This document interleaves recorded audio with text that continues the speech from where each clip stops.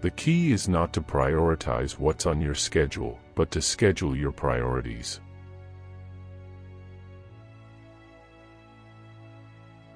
Seek first to understand, then to be understood.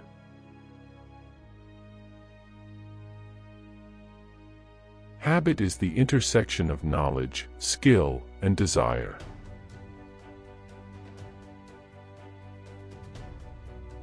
To change ourselves effectively, we first had to change our perceptions.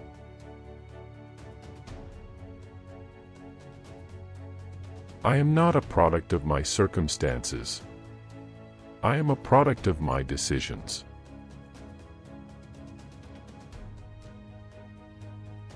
Most people do not listen with the intent to understand, they listen with the intent to reply.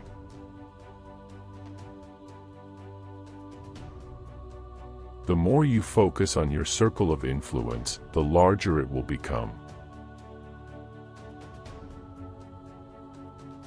If you like the message of this video, leave your comment, writing which quote you like the most.